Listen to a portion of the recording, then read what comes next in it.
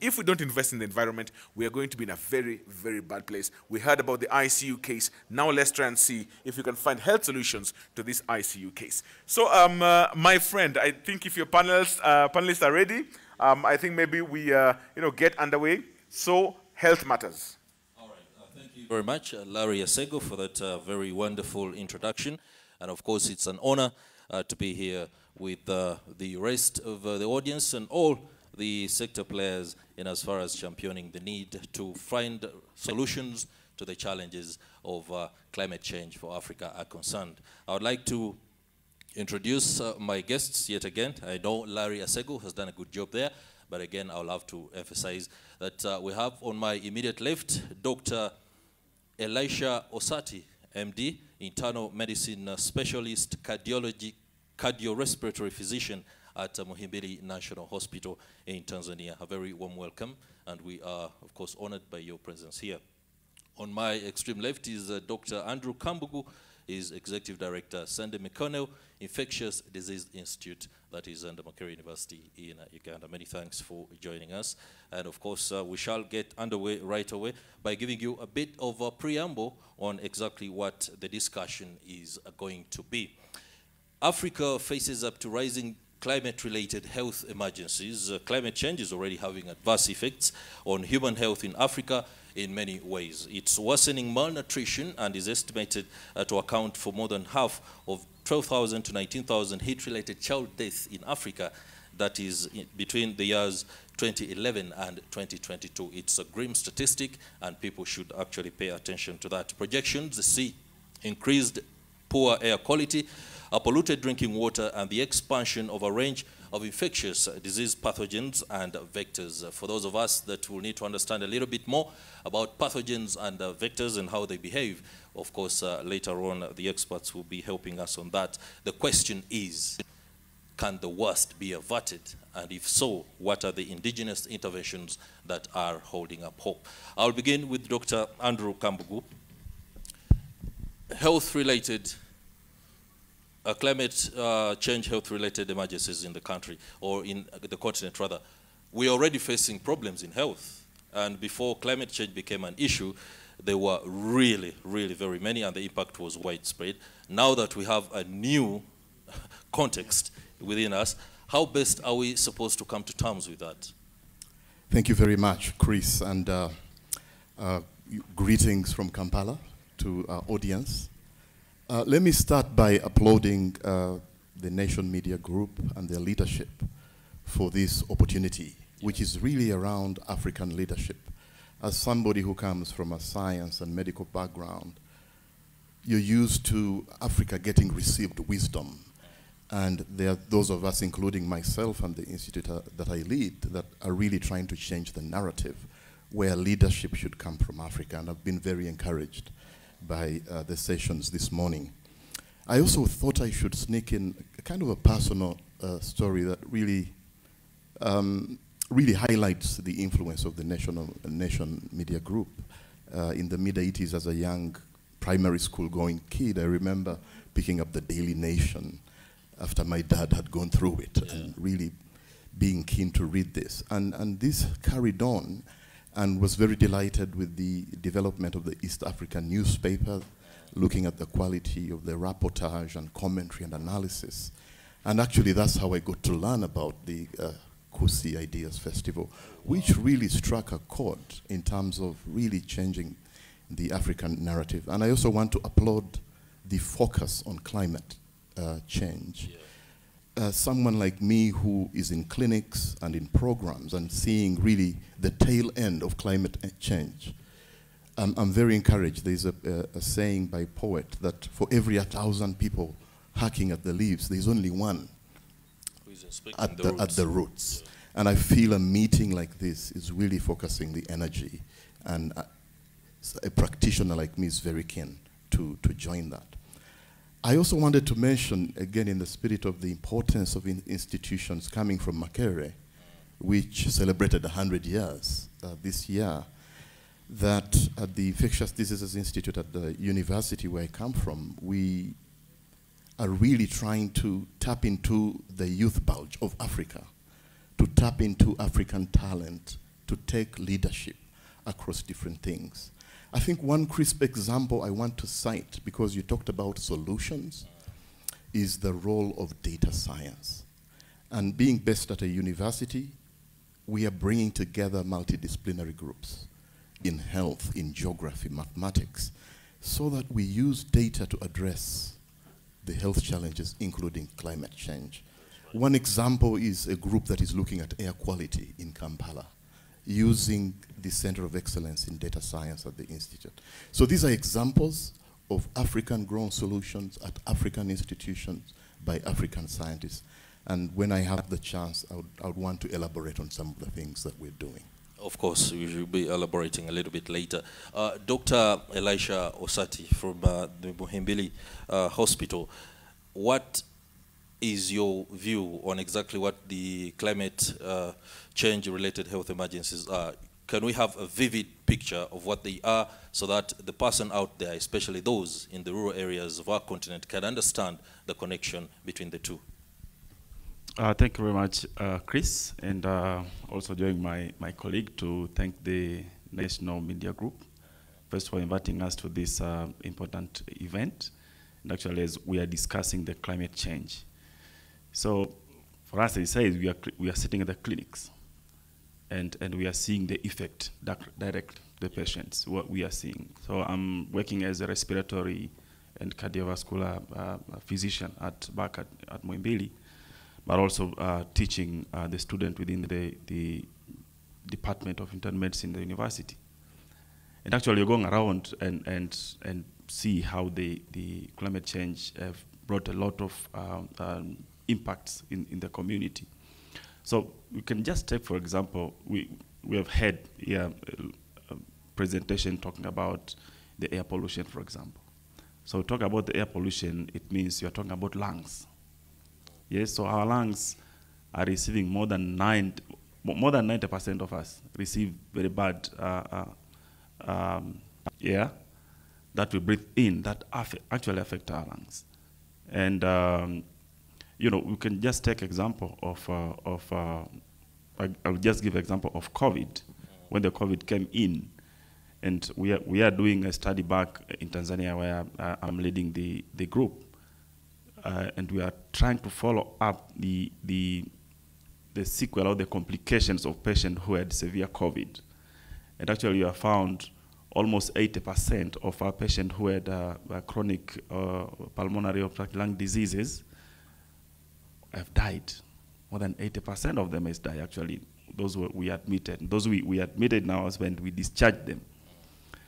So when we are following up on them, and we found more than 80% of them has died. And that is because their lungs cannot fight, cannot hold more oxygen, because it has been affected with different factors, including the polluted air.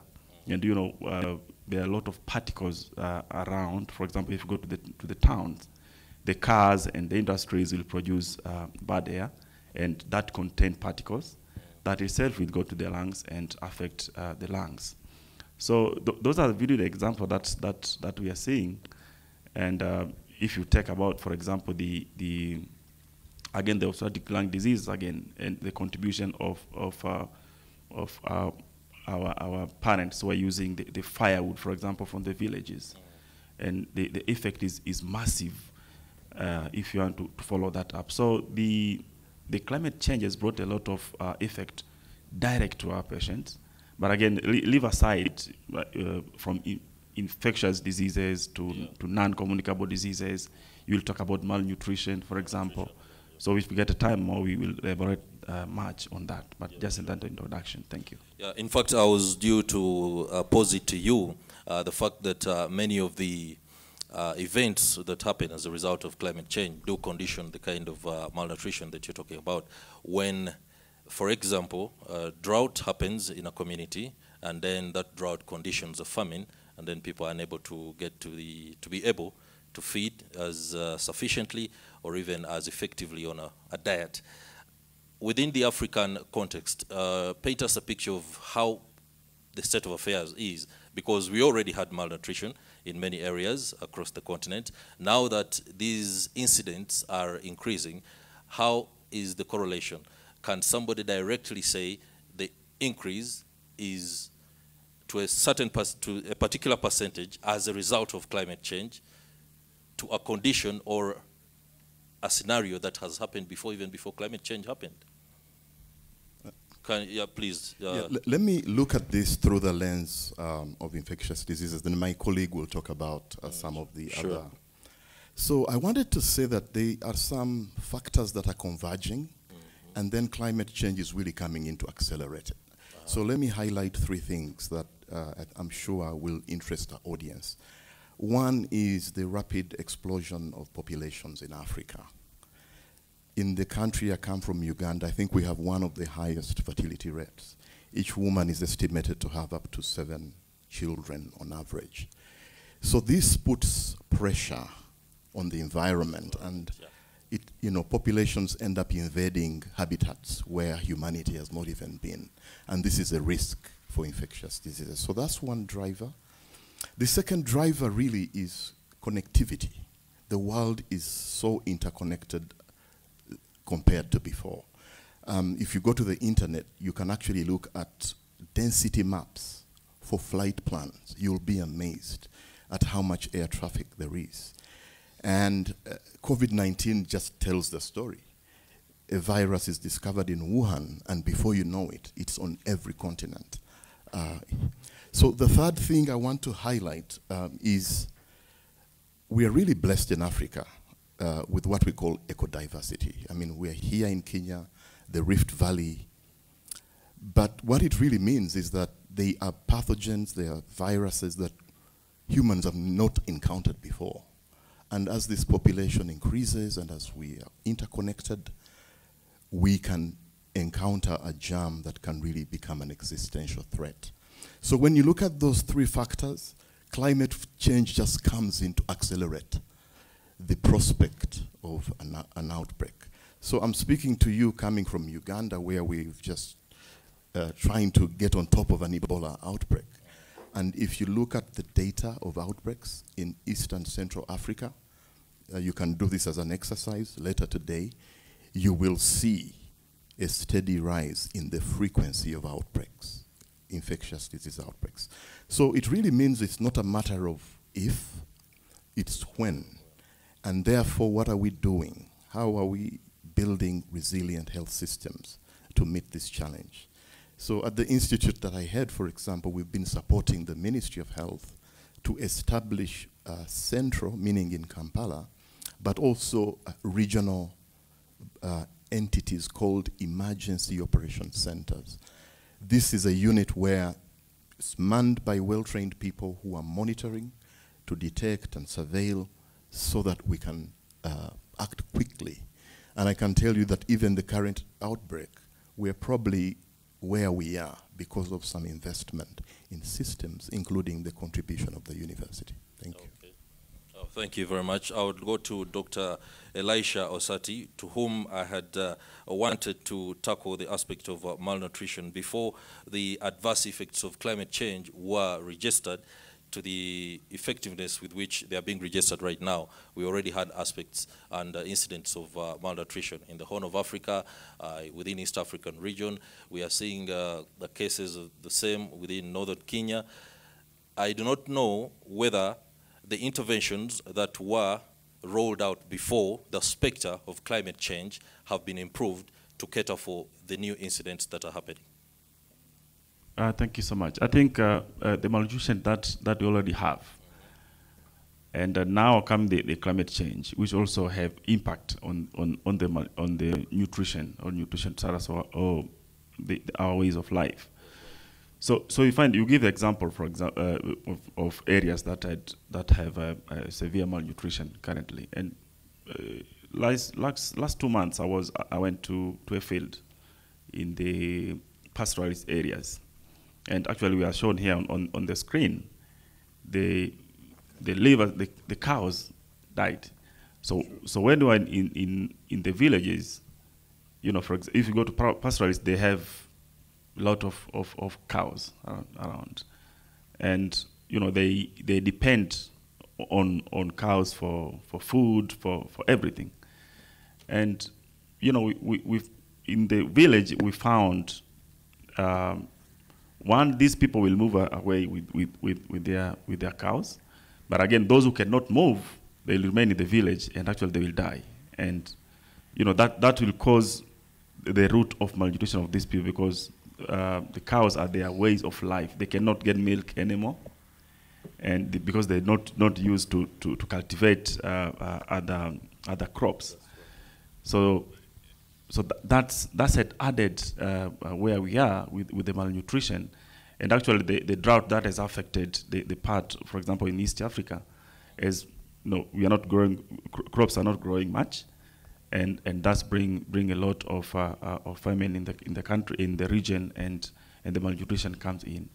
But again, we had examples of leave aside the droughts, but also the floods. We've had stories of floods elsewhere in the world. And when the flood comes, it means they will destroy the crops around. And then again, that will add against to the malnutrition that we have.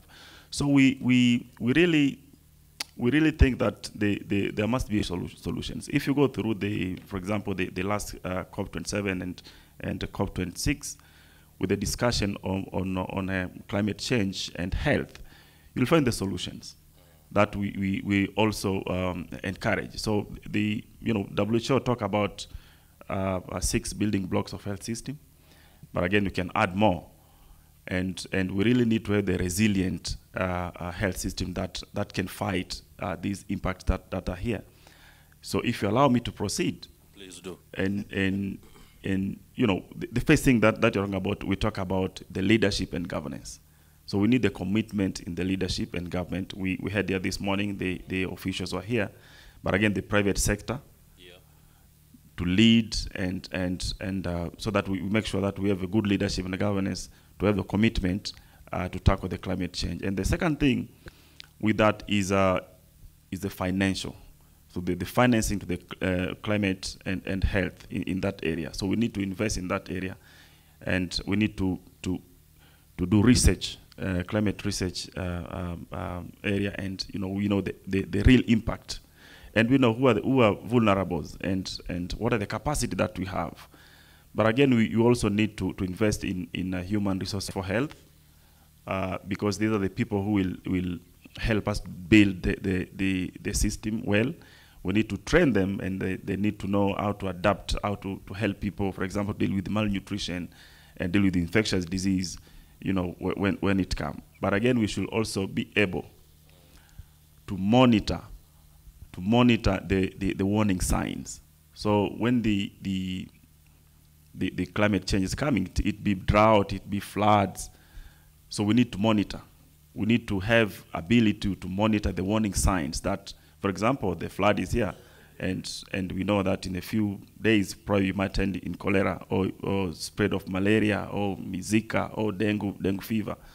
So the healthcare workers, including the community healthcare workers, we should invest in them, and they know and teach community how to deal with that.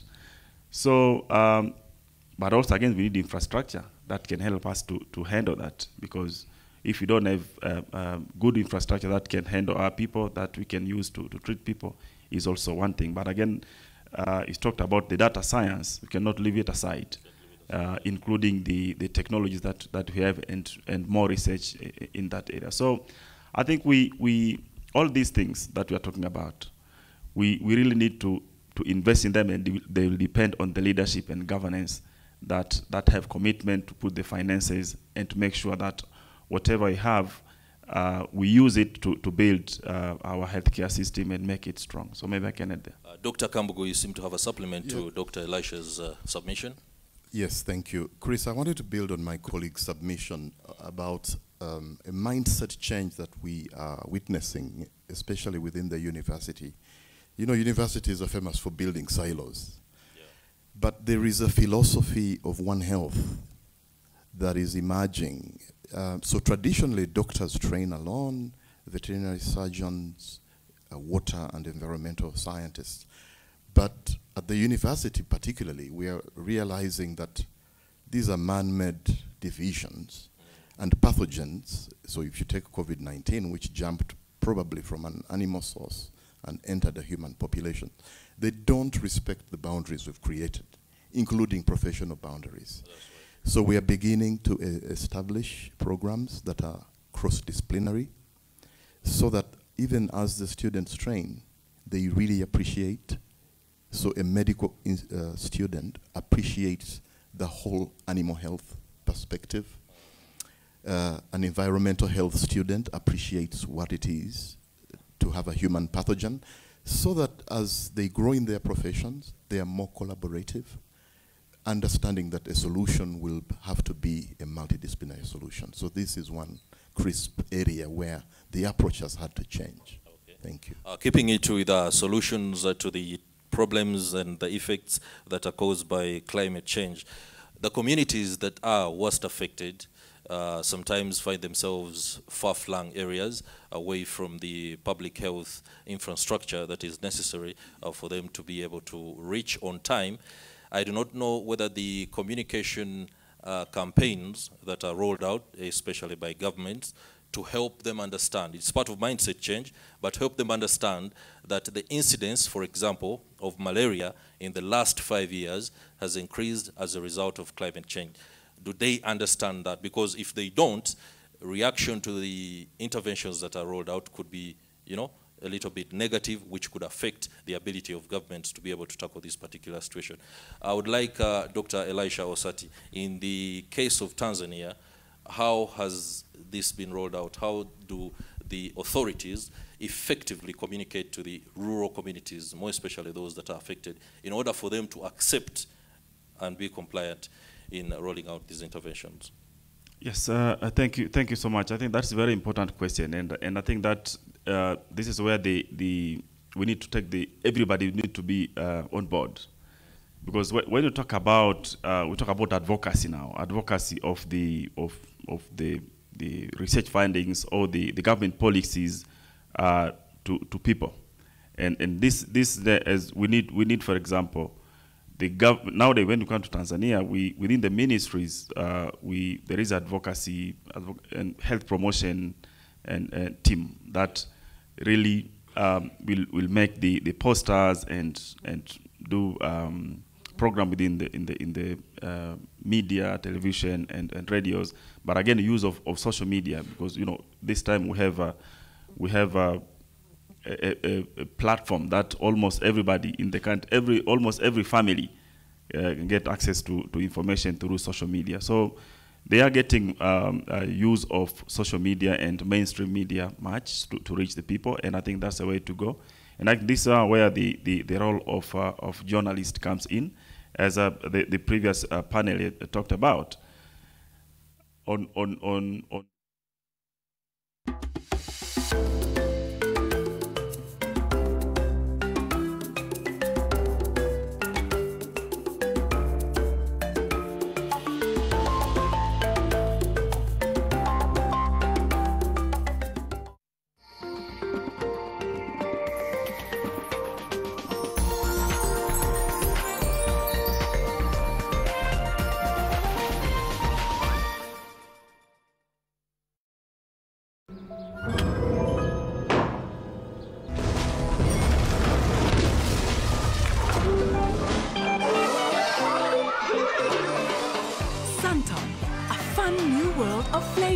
fruity freshness in every sip. My name is Michael Olunga. Watch Spot On every Monday, 10 p.m. on NTV.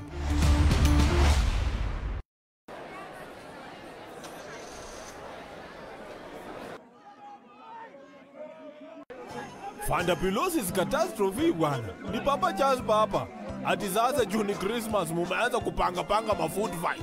Yaani vita na chakula.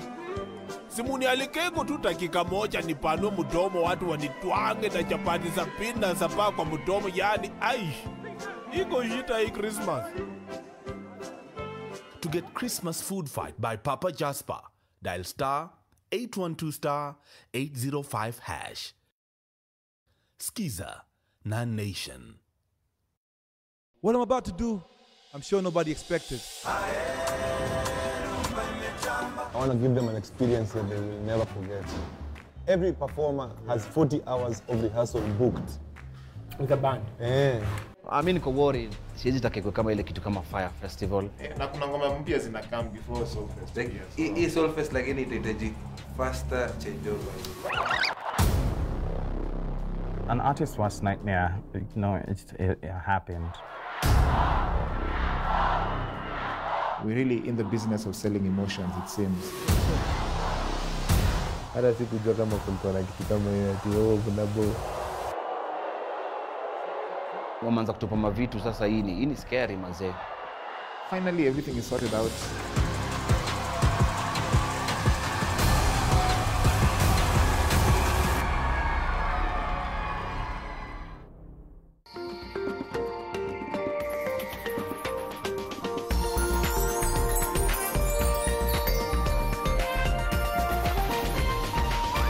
NTV, turning on your world. The following program has been rated PG. It may contain scenes unsuitable for children under the age of 10. Step to the right one time, to the left, then pose. Turn the reverse. Don't go, I'm kudai. Oh, when me feel a share, not don't I see you came to party. Karibu Kanairo, karibu Kenya. Kujani kushova koza wa Kenya. It's feeling good, feeling bright. Hi, what's up, beautiful people? This is your girl Nadia Mokami, aka the African pop star. And you're watching Kwetu Mix ndani ya NTV. Keep it locked, straight up. Stoic, and everyone elsewhere was looking with, in wonder. I do not know whether that particular model or way of doing things is extended to other diseases, especially those that are precipitated by climate change. Thank you. Talking about COVID in Tanzania, no, we had hard time, but later on we managed to approve it. Nowadays, I mean, our vaccination rate is, we have vaccinated almost 94% of those who are eligible for So there was a fundamental shift? Yes, there are a lot of fundamental shifts that have been taken. So that the same has been taken to, I mean, to other diseases, not only those that are climate change related, but all other diseases that we are talking about. So we can take example for example in September this year we had an outbreak of leptospirosis in a northern part of Tanzania, and leptospirosis has not been there in Tanzania for quite some time. So we had the cases in 80s in Arusha, but just we had an outbreak of leptospirosis, of which people are getting fever, and some of them have coughing blood because it affects the lungs and the heart. So this had been a disease of South American, most of time on there. So we got outbreak in there, and I think the way we deal with it, because leptospirosis is a zoonotic disease also. It's come from rats, and they go to the water because, I think because of the climate change again, the rats will move to the water bodies, and they leave their urine there with the leptospira species, and then when you go to fetch water, and people got it. So we reacted very well because with our institution again of medical research, they went and investigated and openly. So the lesson from COVID-19 has taught us that we need to tackle the emergency when they come in at the same time when they are there, and actually we managed to control it, and now we don't have a patient with the leptospira again in that region in Tanzania. All right. Now, with regard to how the solutions are rolled out, generated, there is concern across the continent, especially in sub-Saharan Africa. We haven't been able to find studies of how governments react in Arab world, which is Morocco, Tunisia, the Arab world of Africa. And within sub-Saharan Africa, corruption is endemic. no doubt about that, something that affects the financing of the health budget. And even when funds are rolled out, more than 85% of those funds go into salaries, logistical aspects, so much so that by the time interventions are made, the officials are again calling press conferences to say, we do not have money, it has run out. The health care systems are already weak and affected by such problems. How do we move from that? Of course, I know I can't fight corruption the way I want to fight it, and perhaps neither can you, but where is the trajectory that is best to be taken in fighting that particular scourge? To you, Dr. Kambugu. Yeah, I mean, that's a loaded question, if I can say that. I mean, again, let me cite some examples from my own experience of encouraging signs. And again, it's in line with the spirit of this meeting around thought leadership. Where are the ideas coming from? So the institute I lead actually was a response to another existential threat to sub-Saharan Africa, which is HIV and AIDS. So when this crisis hit Africa, I think there were no avenues within the university, for example, to be relevant to that crisis. And so this led to a creation, and I think it was an experiment, of an autonomous entity within a well-established public university. The autonomy being important for efficient, what you call operational efficiency. So I think you might know that in some government departments or in public universities, you might take a year to procure a vehicle because of the structure of the university. So institutes like ours were created to really be agile and nimble, relevant institutions. But to answer your question, what I'm trying to get to is that the institute has emerged as an organization that works alongside the Ministry of Health, works in the interest of the Ministry of Health and gives priority, to the extent that in the recent Ebola crisis, donors felt comfortable on the basis of the track record of the institute to give us the resources for the response. And I think that because the institute is a local organization, we are not headquartered in Washington, we are based in Kampala at Makerere on the main campus. We are part of the local infrastructure, we are part of the health system, but we've developed a culture and systems where resources are put to the right purpose. So I think that should be seen as a positive development. And I think leading from that, the donors have also learned from our model on how to engage ministries of health and giving them grants like the ones they give us. So I think that's the example that I can cite.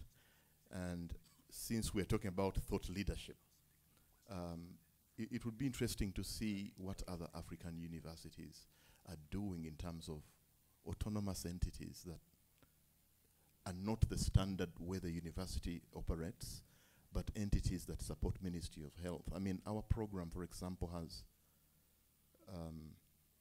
we have staff in the West Nile region, in Karamoja, which is like Turkana here. So it's very interesting that if you go to these regions, you'll find logos of the university and the institute because we have presence on the ground there, doing work, supporting the ministry. Thank you. Okay, would you like to respond to that particular question? Yes, it was a bit loaded. If I could add on that, talking about corruption in Africa is, it is everywhere. When it comes to our health system and so what we have learned, because with the work that we are doing back home, what we have learned how to engage the government, especially the ministries, the ministry, for example, Ministry of Health. If you have your agenda, you have to move with it. Okay. And then they will buy it. If you have an agenda, you have to remove it. You have to move with it, and because within the ministry there are a lot of policies that have been there. There are a lot of priorities that I have. So as scientists, as professionals, for example, when we are talking about, just give an example of sickle cell disease in Tanzania, for example. So, you know, initially in just back in 2006, 2007, and we are telling the government that the prevalence of sickle cell in this country is massive. And they were telling us there's no sickle cell in this country. So we went down and do our research. So we had a research and involve other scientists in the country. So we came up with a very big evidence and a cohort of more than 400 sickle cell patients within Dar es Salaam. And we tell them, you see, these are the data and these are the patients. So we want this thing to be registered in the national NCD registry of the ministry. With the evidence, they cannot refuse. And we demanded it to be budgeted for within the ministerial budget. And because we had evidence and we pushed it hard, it had been put there. And actually we have the national strategic plan for the sickle cell disease. And it is now funded not only with the government, but also from outside. But again, another thing is that, you know, within our countries, we depend much on donors. Of course, they have money, they have, but again, we also need our commitment, local commitment, and so that we find also local solutions. And you see, if you map, for example, in Kenya here, if you map the companies or the individuals who can help, we have not done much that locally, because you know the donors are there, they can fund us, but we can map them locally and put them in task that we need this to be done. Those things that we have a very good examples on those back home, and I think we can start with that. When the governments are not buying in, we have to start as professionals and identify the funders locally and speak with them, and we see what we can do together. So in that case, we can help in building the resilient health system that can help us to tackle the problem that we have, but also the health-related climate change that are now coming in our countries. Thank you. Okay, thank you very much. Allow me just shift attention to science and technology and how that is being adopted to ensure that some of these solutions, especially the ones that resonate with the youth who are, well, arguably very much affected by climate change than any other age group. When it comes to development of apps, some of them are down to distribution of medicines or even distribution of information that reaches communities that the mainstream authorities cannot reach. What is the direction that is being taken by actors who may not necessarily be collaborating directly with the governments in order to ensure that technology is part and parcel of the solutions to the problems that are created by climate change? Dr. Kambugu. Yes, so I think our contribution towards climate change per se at the root cause are only beginning. But what we're doing is we're leveraging what we've learned in the infectious disease space and then seeing how they can apply to climate change. I'll give you maybe one or two crisp examples of some of the work we're doing. So at the Infectious Diseases Institute at Makerere, we actually have an academy for health innovations. It's called the Academy for Health Innovations, Uganda. And it's kind of like an incubation center to really empower young people to apply their talent, and including building apps. So a very specific app that the Academy has rolled out is an app where a patient can access medication at a community pharmacy. This app was developed again in the context of the HIV epidemic and was a response to patients always coming back to clinics and congesting clinics. And then in the setting of COVID-19, as you know, we didn't want the clinics to be full of patients. So in that context, you can see how an infectious disease drove the process for us to decongest health facilities. So what happens is that instead of the patient coming to a health center or a district hospital, they go to a community pharmacy, which is a private sector pharmacy, which is also incentivized for each patient they see, and they pick up their medication. The the value addition of the app is around accountability for the drugs. Because then there's a clear trail, who took the medicine, when, in what quantities, and both the patient and the community pharmacy, but also the health facility gets a record of that transaction. So you can see how that kind of technology is helping to deal with the health challenge. Okay, before Dr. Osati adds to that submission, I would like to inform the audience that we shall be accepting some questions from you. So if you have any questions for Dr. Elisha Osati and Dr. Andrew Kambugo, please do prepare that question. I think some of my colleagues will be moving around with a microphone so that you can be able to also share your submissions. Dr. Elisha Osati, so your submission on that. Yes, thank you very much. I appreciate my colleague here with what you're saying on innovation and technology. So I think the COVID has taught us a lot of things. And you can remember during COVID-19, for example, there are a lot of mental health issues. You know, mental health issues, gender violence issues, you know, but talking to climate change point of view, you will agree with me, if you go to Dar es Salaam, for example, today, it is so hot. Yes, the weather is hot. I think if you go to Mombasa also or in Kisumu, you know, the raise of just only 1.5 degrees Celsius to 2 degrees Celsius of temperature will affect a lot of people. Will affect almost 1 billion people worldwide. And you know, the rise in temperature will cause the heat stroke, for example. The heat stroke is where you will sweat a lot and you'll lose a lot, you'll be dehydrated and your body will retain salts, and that will affect your body functions. It will affect your concentration. It will affect your the ability of your brain to function well, because of you have the concentrated electrolytes, for example, sodium and the like. So if you realize that, and that will also have effect on the mental health, on the mental health of a lot of people. And so if you listen to media now or watching the social media, you'll find that there are a lot of mental issues or violences within the social media or within the mainstream media. A lot. I can just take example in Tanzania. You might find this guy have killed his wife.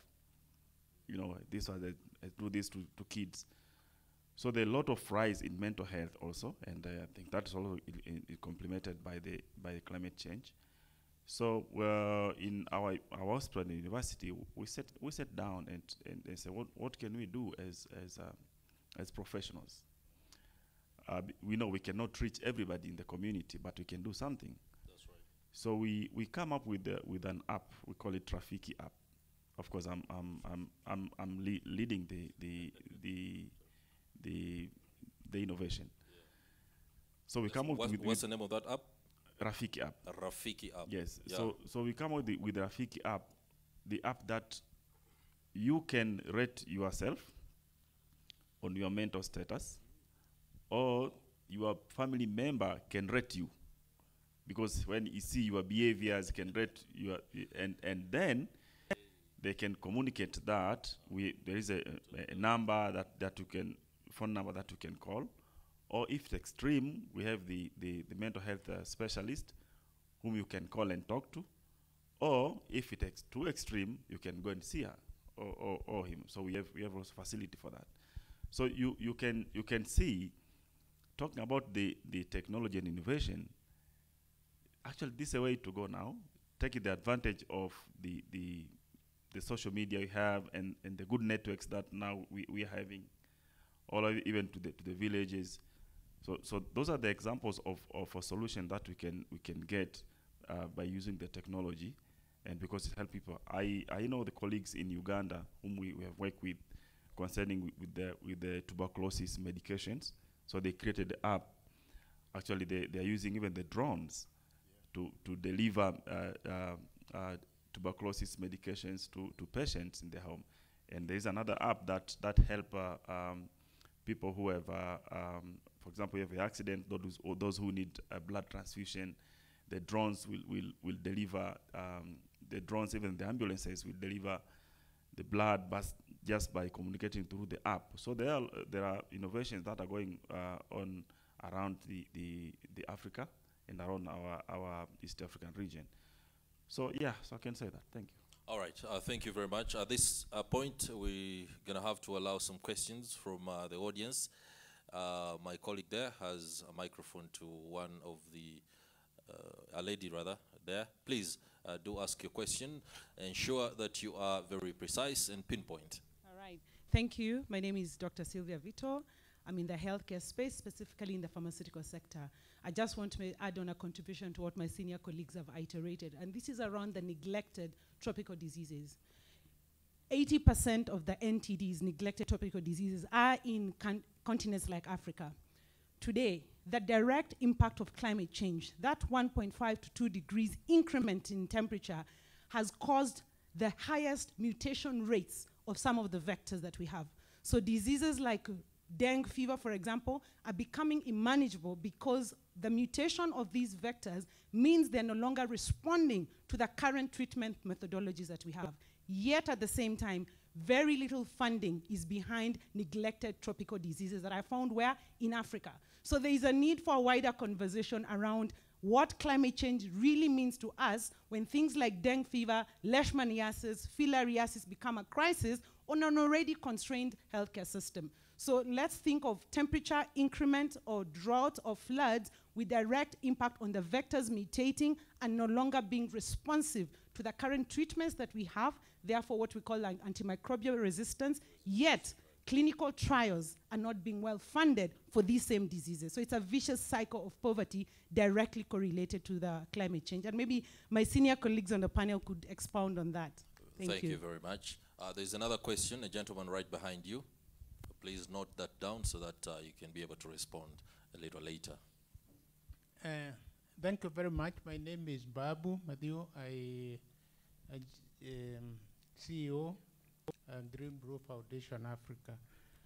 My question relates to the African responses and solutions. And now we are talking about health. And we are talking about the Ministry of Health, which is good. But in Kenya, and actually we all know, even in Africa, WHO tells us that 80% of Africans use traditional medicine. And so that keeps me thinking, if 80% of Africans are using traditional medicine, so it means the ministries of health are serving 20% of the population. So which is the alternative healthcare system here? Yeah? Is it really the traditional medicine which is alternative, or it is the so-called allopathic or conventional medicine? Conventional medicine. That is one. Okay. Number two, I would say that in Kenya, COVID was actually a blessing in disguise, in the sense that a lot of patients were treated by herbal doctors. And the government knows this. And a lot of them actually got cured, or they recovered.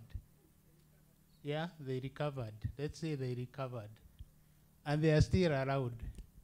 So really, I would think the African innovation and solution, especially in terms of healthcare, is to go back to the African traditional medicine. Yes, we can validate, we can give it quality, but that's, to me, where emphasis should be. And I know, saying this, there was a medicinal, traditional medicine and medicinal plants network program that was done between the East African countries in the 2000s. I wonder where we are. I know Tanzania and an act to that effect. NCRL in Uganda was dealing with it. I wonder why we are not actually moving to integration of traditional medicine into the healthcare system as actually an African solution. Thank you very much. Thank you very much for that submission. And there's a gentleman on your left there. Thank you. Hello, my name is Levi Howes, previous U.S. Army officer visiting family here in Kenya. My question is about emissions. You talked earlier about some of the harmful particulates that invade the lungs. Could you expound on the long-term implications thereof? Being an emissions advocate myself, I see some things that are happening in the U.S.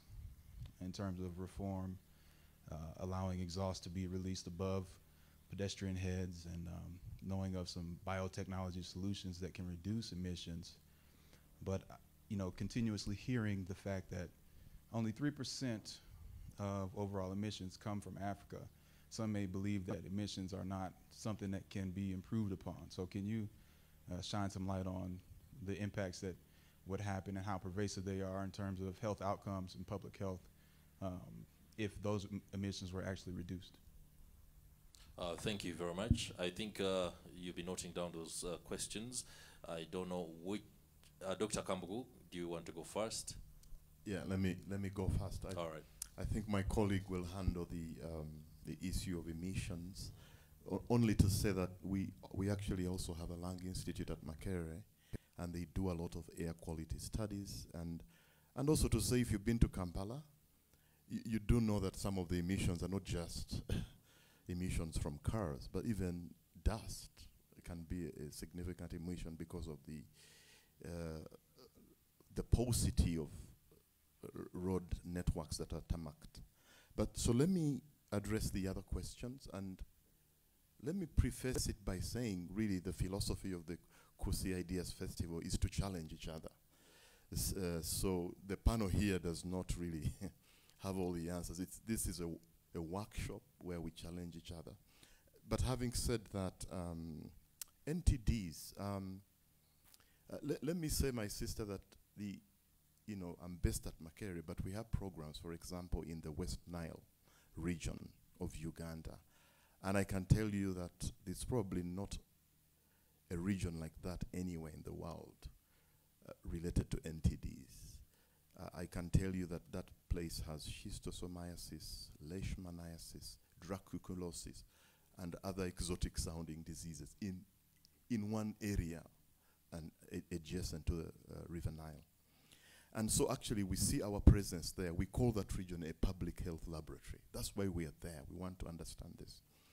I believe the contribution Makerere and the Institute is making in that context is, first of all, gathering credible data that can then inform the research agenda. Like you're saying, there are mutations. We've got some resources from, among others, entities like the Fleming Fund from the United Kingdom, to really make sure we are data-centric, that our responses are informed by data.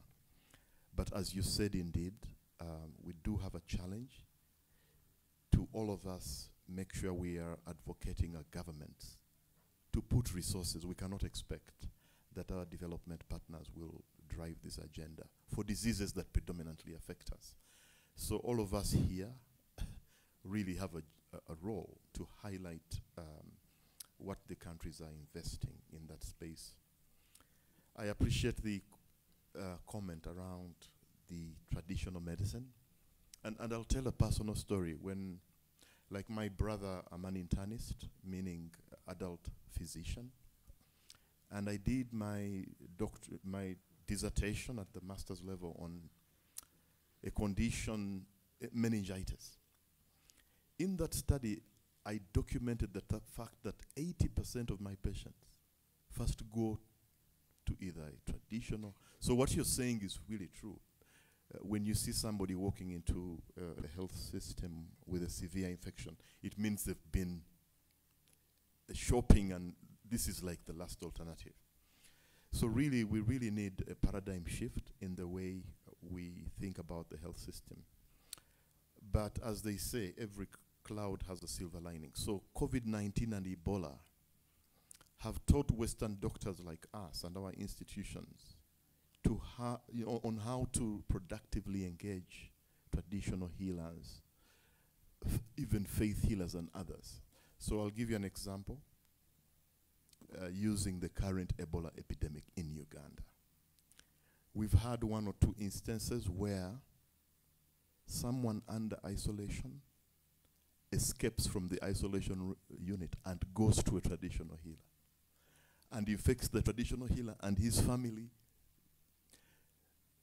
So I can tell you that these instances have made the traditional healers appreciate Western perspectives. For example, in infectious diseases. Because if you're a traditional healer and you get Ebola from your patient and you give it to your wife and your 2 kids and you all die, I think it really begins to challenge some of the false notions they have about the principles of infectious diseases in the Western mindset. So we're using these instances to engage. So for example, we are using both traditional healers and community pharmacies as surveillance points. Who's reporting with fever? Who's reporting with vomiting? So that it's inclusive, the way we look at this pandemic. So these are just some insights. But really, I think a festival like this, we should have maybe small working groups so that we bounce ideas and come up with some concrete, actionable plans. Thank you very much. Allow me emphasize something there with regard to the gentleman's submission on integration of traditional medicine and conventional medicine. I think what he wants most is, are there mechanisms under which the traditional healers or those that administer herbal medicine are co-opted into the modern or conventional medicine regime? Is there something deliberate that is being considered by the authorities or anywhere, perhaps in Tanzania? Yes, thank you very much.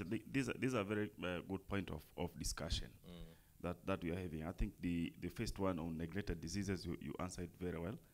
And I think what we need to do, what I said earlier, is that we really need to determine what we have locally to fund, for example, the NTDs, neglected tropical diseases, because we have them. Yeah, take for example filariasis. When you go to coastal areas, you find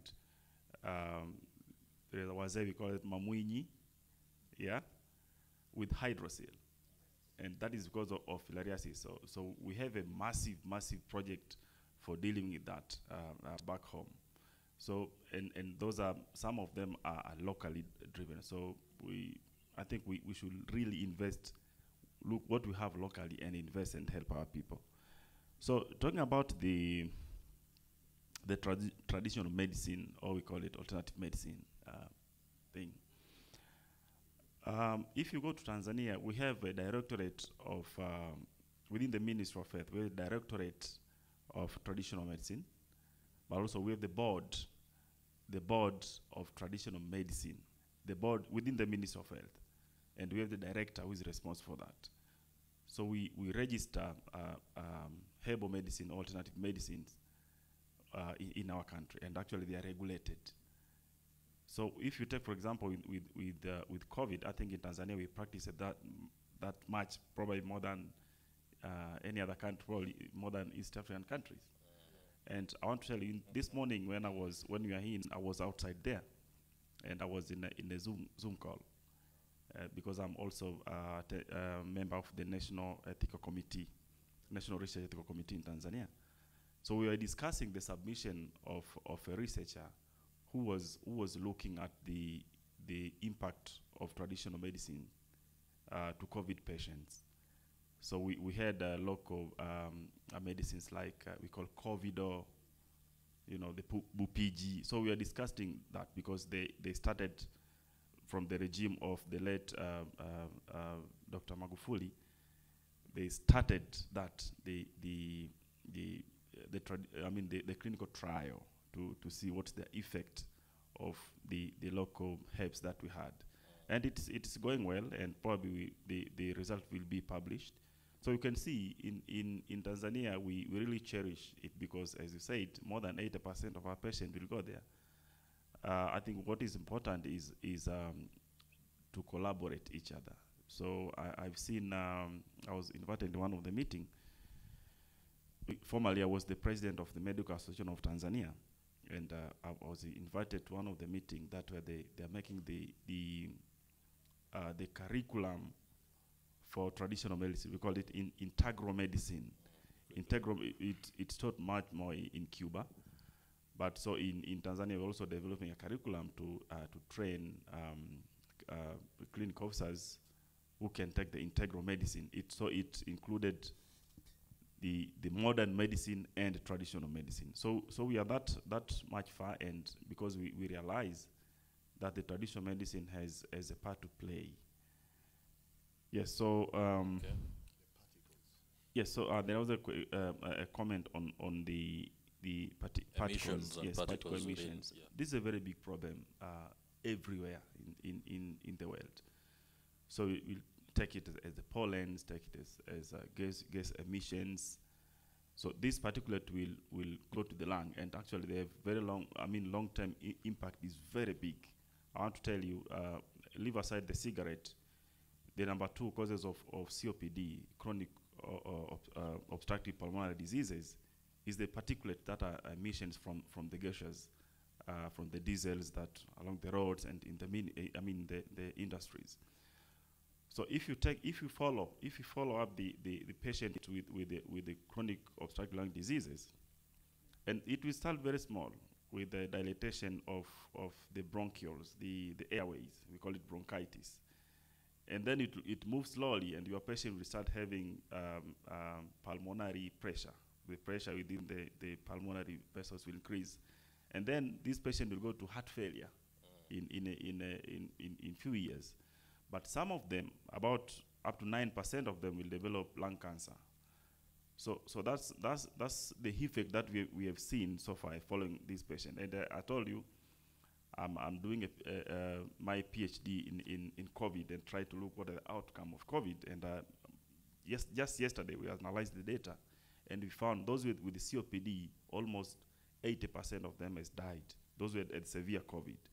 So the effect of these particulates is very massive. Is very massive. So I think and actually I talked about this before. Most of our mothers or grandparents are living in village, and in the village they use the firewood for cooking, and from the firewood they will get the carbon and the particles. And for example, in Tanzania, some of the places you might find that a woman with the red eyes, they'll say that is a witchcraft. You know, so will be punished by the community. But it is because of the particles that have been using. So it has brought the social effect on that. But again, with the long-term pulmonary disease have been there. So I think we, as we are discussing here, we really need to speak loud to the world, to our government, to our leadership, that we really need the alternative energy for cooking, even in the villages, to save our forest, but again to save our families. Thank you. All right, thank you very much, Dr. Osati, for that submission. Allow me ask whether we are up to speed with meeting the challenge of coming up with solutions early enough to be able to mitigate any more adverse effects. For example, we are seeing the incidents, for example, floods increasing, and as those floods go out to cause a lot more problems, including cholera. That speaks to interventions from government, other stakeholders, but also at individual level. Dr. Kambugu, do you think communities are being sensitized enough, authorities are putting in enough effort in intervening to ensure that we do not get repeats of landslides, and then the effects, what comes out of that, we begin to deal with health emergencies one after the other? We should be able to take a year, even if some event has happened, we are able to deal with the effects. Yeah, I'll make a really short submission. I've been listening carefully the whole morning, and I think those of us in the health sector, we really just see the consequences after a lot of action has happened. And I think there are other actors downstream. I mean, you had sessions around financing and all of this. Our contribution in the health sector, I believe, is to build robust health systems that can detect a problem, and so that we can respond. And so the example I'll give are the emergency operation centers that we are establishing to support the government to detect these problems. And because some of these are decentralized, there are opportunities to engage district leadership and district committees, including sensitization. Thank you. All right, Dr. Sati, your last words on this as we conclude the